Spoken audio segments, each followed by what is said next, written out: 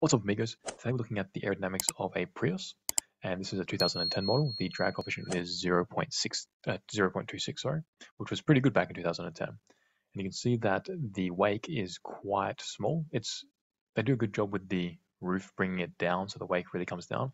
The diffuser could use a bit of work. The front's not too bad.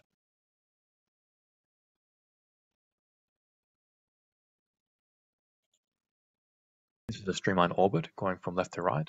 One thing immediately you can see that there's quite a few streamlines. They jump up a lot from the mirror side all the way to the roof, so that's not great. But the back is pretty decent. So if you can see here, around the sides, the streamlines really zip in a lot. So you can see them coming around, so they take up that wake quite nicely around the sides. So they've done a pretty good job with the sides. The diffuser and the mirror sides, not so much.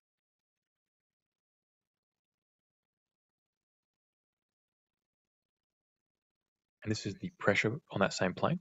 And one thing you see, you get a massive low pressure, like it extends in over the entire roof, and that's pretty much because this is effectively an inverted wing when you think about it. And the front, you have a high pressure that increases the drag, which most cars really have. It's very difficult to get rid of.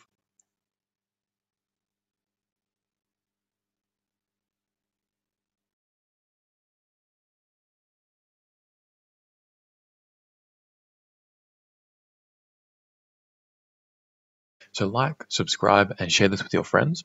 And do you want a super easy way to make your experiments more accurate?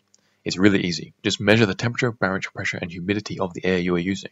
Most aerodynamicists assume that the air is 1.2 or 1.225 kilograms on a given day, but it's not. Every day is different. Here are some graphs showing it can easily be 2 or 3% different every day. So if you want to make your experiments 2 or 3% more accurate, make your life easy, and get out Atmosphere Hawk. It accurately measures the temperature, barometric pressure, and humidity, and gives you a very accurate density. Link in the description. Peace out, amigos.